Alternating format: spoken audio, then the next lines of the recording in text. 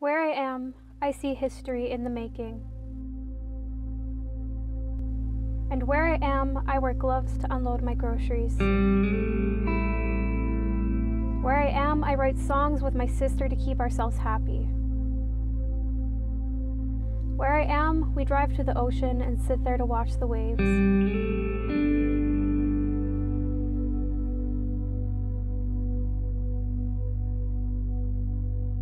Where I am, all of my social interactions are through a screen.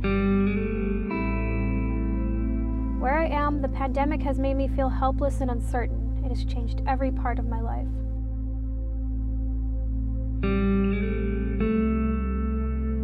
Streets are silent. The pandemic is tearing through towns at the speed of light. Yet no amount of fear or social distance can take away my story. I am summer days at the river,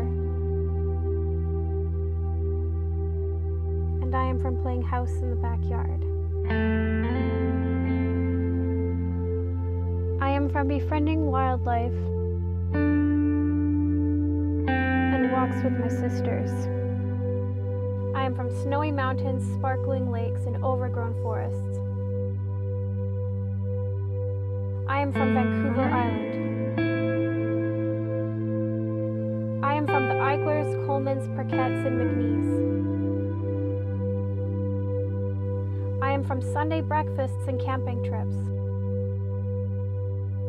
I am from standing up for what I believe in. I am history in the making. This history is me. On April 1st, 2020, I am Vancouver Island in isolation. On April 1st, 2020, I am safe with my family.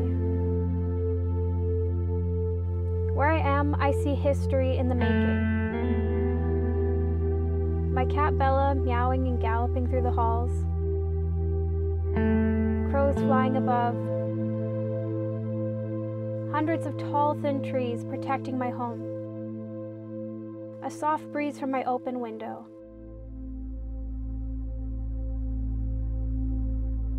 I am from a place of intrinsic worth.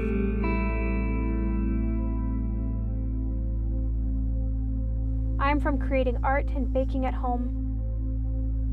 I am from long forested adventures. I am from being true to myself and not letting anyone take that away. Fear is a lie.